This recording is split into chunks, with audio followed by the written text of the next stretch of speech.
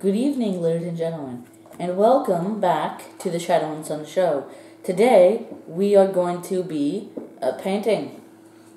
That's right, folks. His supposedly least favorite dragon. Well, we'll get into that in just a moment. Tonight... And by just a moment, you mean a minute or two? Yeah. Tonight we're painting Freyer from Archon Studios Dungeons & Lasers line. This is the first of their partially or completely clear plastic models. Even though it's really only clear so that they can fill the mold, because they're not just going to make a mold of a flake stand and some lightning. Right. I mean, they could have, but... Right. So we went and used as many of the clear plastic pieces as possible. Like you said, the base and the flight stand. I just think that this didn't go here and it went where the other one went. No. Okay. He has one actual claw that's clear, his chest, and one leg. And one leg back here. I actually think that instead of the leg, the leg and the claw. Two claws. Yeah. They should have done a tail. Yeah, it would have been nicer if he was completely clear. But we understand why they didn't do that. Because then he would look just like the ghost dragon that's coming out in a few months. And then there'd be no reason for it to be anything special. We did not assemble the wings because it's going to make it easier for the little guy to paint. And we're probably going to start doing that from now on. Yeah, just so we can get a more hands-on approach to painting the insides of the wings. We tend to have the outside wings, the base color of whatever the dragon is, just because it just looks more like a cape or a cloak when they wrap them around or that sort of thing.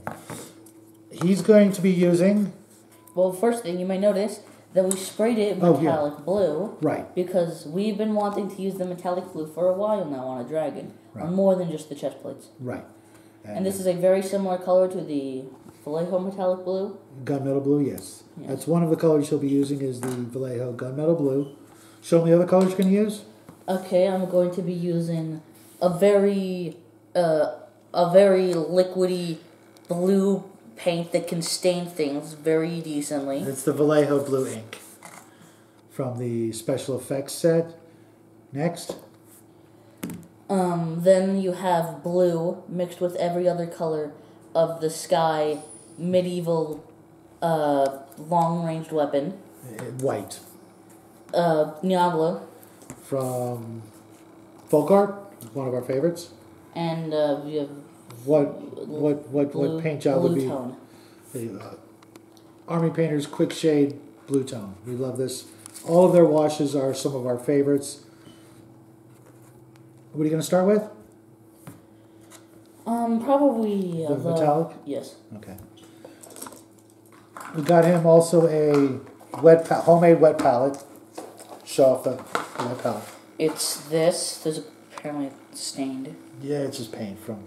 Yeah, I think what happened was, I remember, it got knocked over and it stained here. It's basically just a piece of baking parchment paper on top of a couple of wet napkins. And this just helps, as you guys know, to keep the paints wet. We live in the desert, and so this time of year, these things are invaluable. There you go. Wet palette. Grab your brush. You people put the paint here. Oh, well. Stop playing with that. What are you doing? No. He's being silly, folks. Okay, I'm done with that part. Oh.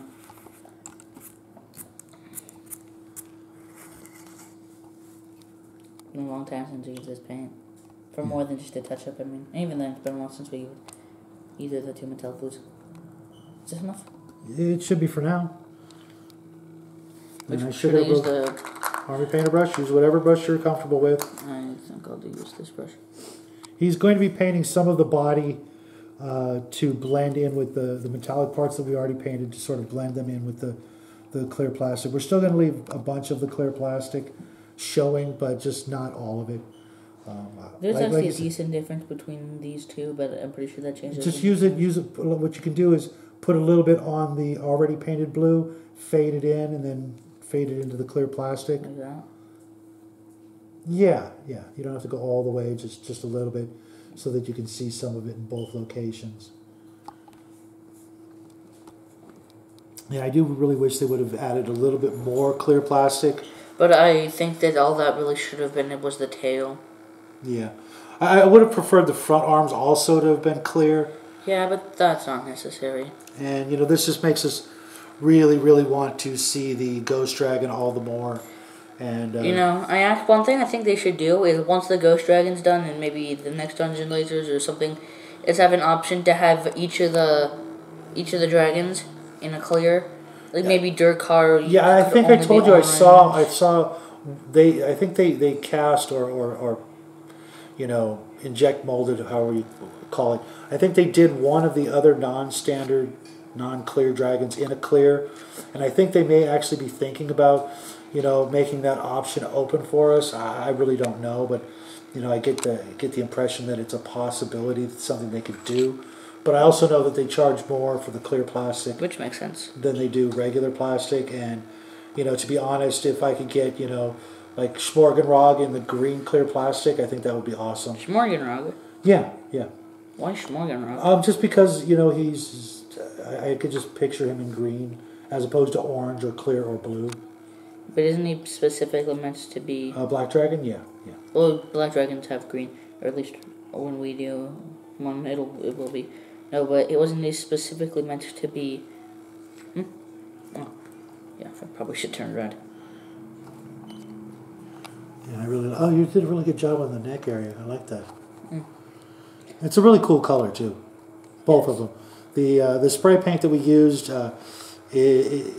there is a subtle difference between the two colors, but this is a lot greener.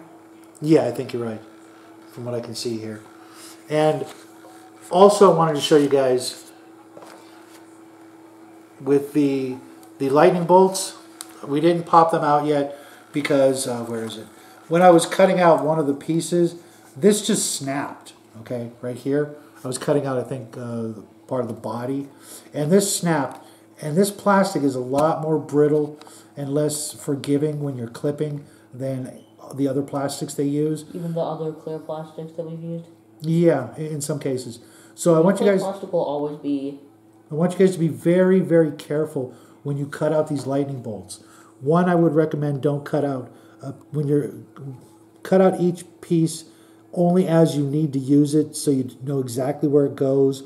A lot of times you'll pop out pieces and just lay them out and work on them. But here you're going to have to do one at a time so that you know where it goes exactly, because I also looked at the connection points for these lightning pieces, and they're very confusing. So you really want to make sure you're just doing one at a time. And I recommend that you cut around the pieces, like I would cut here or here before I even try to cut, because if you're not careful and you put too much tension, like we showed in our stretch goal video. Was it the stretch goal? I think so. You don't want to go right at this piece right here, right at that connection point, and just try to snap that, you know, with your clippers. First, you want to you're going to want to relieve the tension maybe over here or over here, somewhere, just so that it has somewhere to go that isn't the lightning bolt, because trying to re-glue these lightning bolts probably would be impossible, but in order to do it, you're going to end up with glue staining or overlapping in places that you didn't want to paint. The cool thing about these lightning bolts is that they're solid clear plastic, and while we will be putting a little bit of edge highlighting on the lightning to make them stand out just a little bit more, they're so fragile that I don't want to have to try to glue them back together. And so be very, very careful with this plastic when you're clipping these lightning bolts out, especially these really, really crazy ones where there's 1, 2, 3, 4, 5, 6, 7 places that you're going to have to cut. I would cut over here first, and then I would cut in between here. And to do that, you might be tempted to use clippers like this or even this. If you've got some really good ones that are really, really sharp and, you know, almost new, or you resharpen them, when you go to clip, I'm going to just be very slow. That actually went through faster than I thought. But just don't hurry it, don't rush it. Go through nice and slowly. The exact opposite of what I just did. Yes. Or use something like this. At least try to. And be even more patient and just slowly cut through the plastic with something like a saw. This saw probably isn't the best example, but there are some other smaller saws you guys might have. I have another one, but I couldn't find it.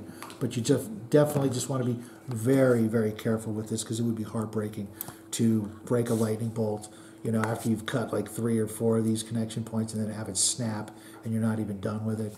That might release some of the tension, but I definitely, I'm not looking forward to this. Once you clip, like, once there's only 1 clip left, or 2 clips left, there's a much lower chance of it breaking. Absolutely correct. And the farther away you get, which you should clip as far away as you can at first. Yes. Separating each lightning bolt. Yes. And then finish glue the lightning bolt in. You take the lightning bolt out, clip it, do your little bit of filing. Do we have a paper towel? No, but I'll go get one for you. Or washing this because it's kind of damaged. I thought I had everything for you, but I guess I missed that one thing. You're not going to be doing any dry brushing tonight, so this should be enough. Yeah, that. What's with the white? Oh, that's what I was gonna do. Oh, okay. That's a total shock to me. I thought I knew what he was doing, but sometimes he pulls something out of thin air. And we're probably going to do the interior wings similar to this. Is that right? Yes. Some sort of mix of yellow. Maybe not yellow. But some contrasting brightish color, because should be orange, but we're not doing orange. Right, something to go with blue and sort of a lightning theme. We're also going to be looking at a lot of videos of lightning to get an idea. No, it's actually purple. Right. Well, it's white, but because usually at night the sky is a dark purple. Right. Or dark blue, it turns into a purplish.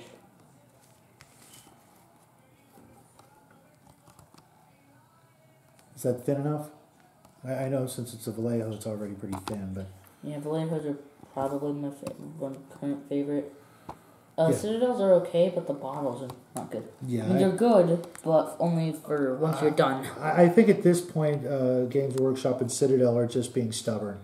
Just about every other company I know of uses a bottle that's friendly to the consumer, although maybe they like the memes of the spilt Agrax Earthshaker.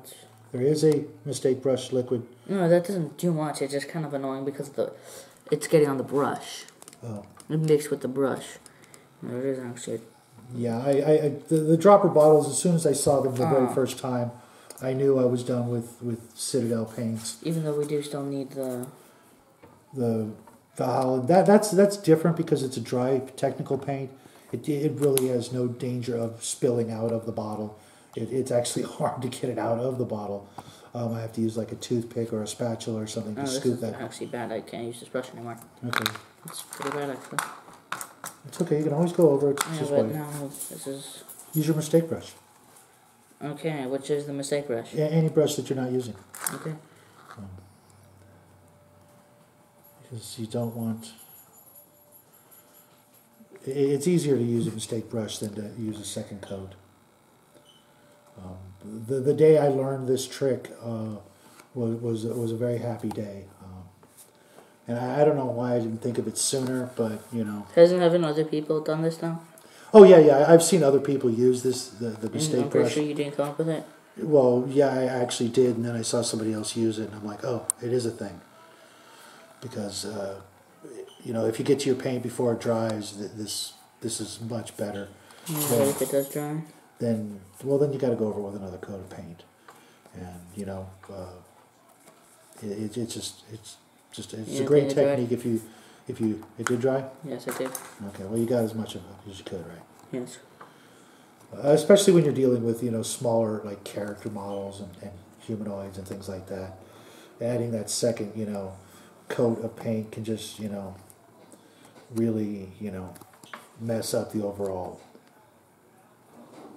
paint job. Although I've seen miniatures from 25 plus years ago that you're not getting that paint off, and there's 3 coats on the face, and without stripping it, and risk damaging it in the sonic cleaner.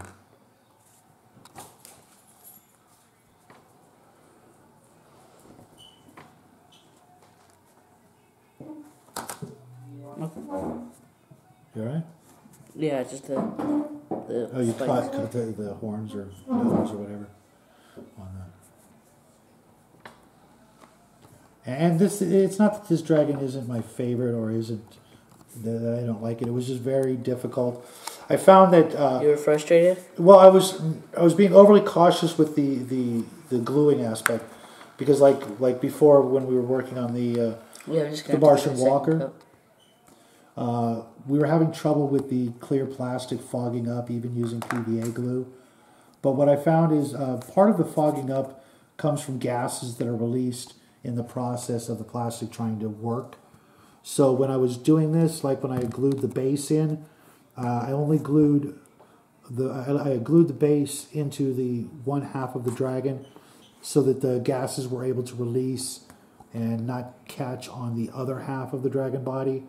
And other things like when I did the base, I didn't want to just use a super glue, and I definitely didn't want to use a white glue because that has no holding power whatsoever except on paper.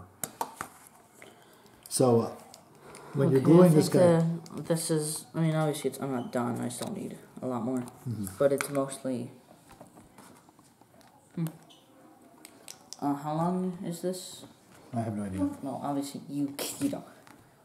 About 10 minutes. 15 maybe. 15? Don't worry about the time. Okay. Well, I'm just because I don't want this video to be too short, but I mean, there's not much I can do.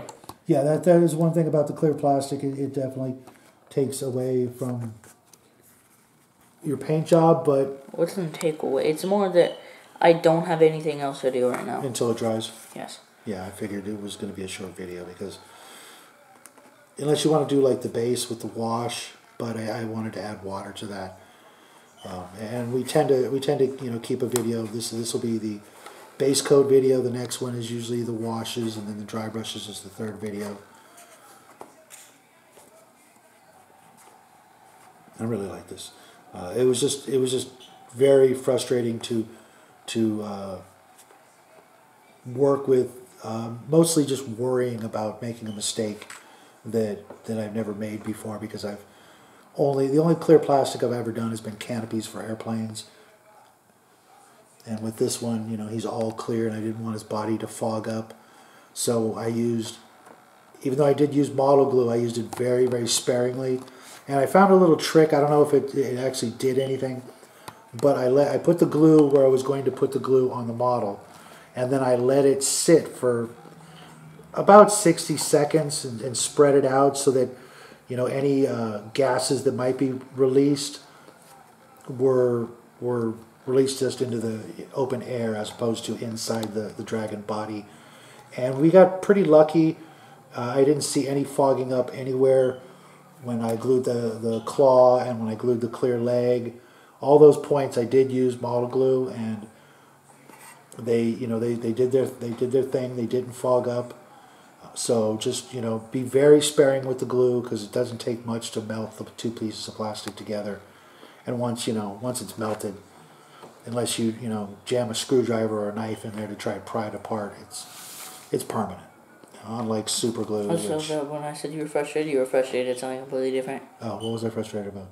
The fact that you were almost frustrated that they even did anything clear at all, but yeah, it's weird how he's got one back leg that's clear.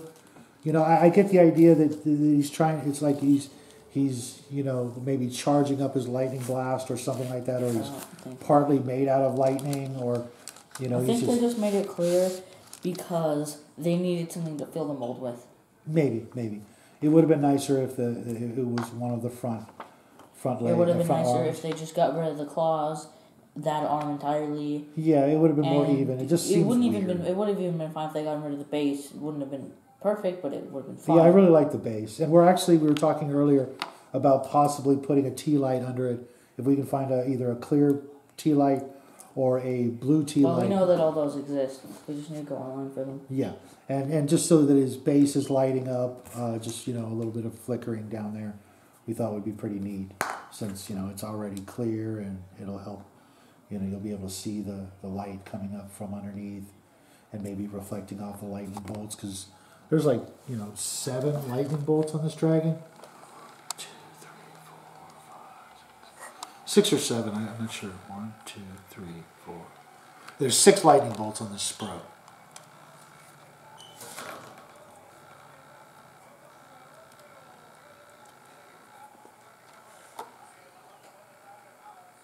Looking good, buddy. Looking good. Yeah, I'm a little jealous because I wouldn't have mind painting this guy myself. I think I'm actually done for today. Oh, really? Yeah. I think that one horn could use a little bit more. Oh, the front? Yeah. I didn't do anything with it. Right, this one right here. Yeah, oh, that one. It looks a little... It is a, you know, craft paint. And, you know, even though most people hate these for painting miniatures, I found that there are some ways you can paint them and get a decent effect, if not a really good effect. The Xeno Dragons were a perfect example. We used a lot of them. His was mine. For some reason, the paint did nothing. I think it just, for some reason, lost its neon effect. Well, we'll find out at the end of the month, won't we? With this one. I mean, we can always shine the black light on it before. But yeah, I'm done. Okay. We're definitely going to need to wash these paints because I found that just spinning them around in water does pretty much nothing. Yeah. I always clean everything after the video. Yeah. Okay, cap it up. Let's put these all away. Put your palette lid. You always forget that. Yes. Put the paints all together and get that on, right? Well, there you have it, folks. That was pretty quick and easy. I guess you're going to do these off camera? That's fine. We already told everybody. I completely forgot that they were even there.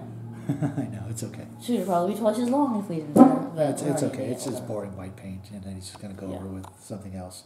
But we can do that in the next video. Else would be, it doesn't matter. But let's show off the paint job so far.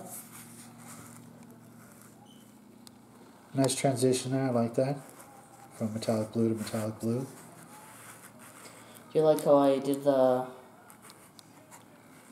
what? The clear? Yeah, that's what I was talking about. From the blue.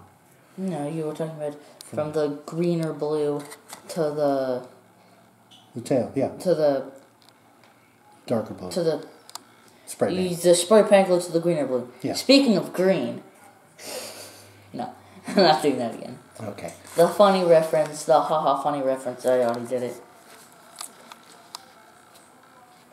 So there you have it, folks. That's our first installment of Freyer. We'll be back next Sunday to do more, but before that, we've got a Tuesday video that we hope will inspire you guys, and then a pretty neat, easy, possibly even quick craft on Thursday. No. I wouldn't go that far. It shouldn't take too long. Yeah, the average person should be able to hack it apart, glue it, and yeah, but it's not going to be to the point where we finish the whole thing except for the paint. Well, anyways, that has been today's episode of the Shadow and Sun Show, and that's it for today. Have a great week. Have a great week, folks. Thanks for stopping by. Make sure you hit that like button on your way out, and we'll see you guys soon. Good night. Go!